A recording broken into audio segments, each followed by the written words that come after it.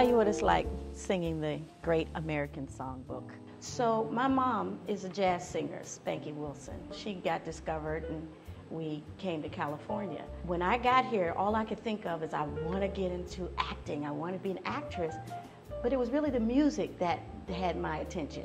So I jumped into a workshop right away that was going to teach you singing, dancing, and acting. I learned how to sing with these songs. So they're like second nature to me, and it's my most favorite songs to sing. I think that Ira really had a sensitivity to women because I thought he wrote wonderful. One of the songs in particular, The Man That Got Away, because when you're singing it, the emotion is there and the words that he put together with that emotion, it's just a real raw feeling that he captured with the lyric. Before The Voice and American Idol, there was, of course, Star Search, and Ed McMahon was the host.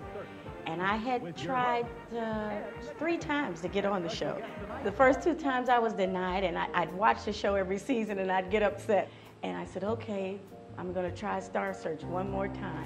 And the 3rd time was the charm. And luckily, my coach, who was also my manager, Leonard, he was a wonderful arranger, and I sang all standards. And I won the $100,000 singing the song from Porgy and Bess.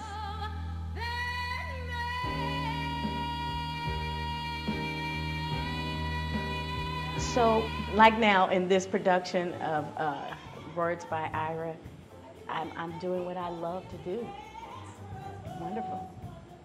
I'm Angela Teek, or the Chanteuse, inviting you to come and reminisce and hear some of your favorite torch songs in the musical Words by Ira Gershwin at the Colony Theater. Don't let this be The Man That Got Away. You gotta come and see the show. You will have a blast. Darling, I can't wait to see you.